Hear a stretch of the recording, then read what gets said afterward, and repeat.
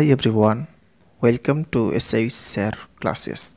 Today in this video we have to draw a line segment of length 6.9 centimeter with the help of scale in easy way. So please watch the video till the end. So let's start the video. First of all, with the help of scale, so first putting the scale here perfectly, then we have to measure the length 6.9.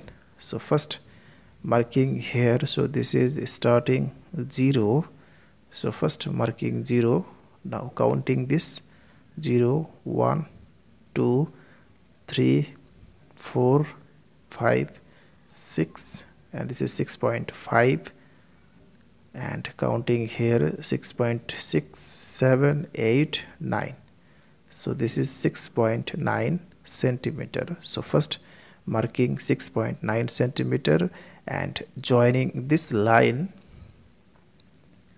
Okay, so now taking here point A and here B, so AB is a line segment of length 6.9 centimeter.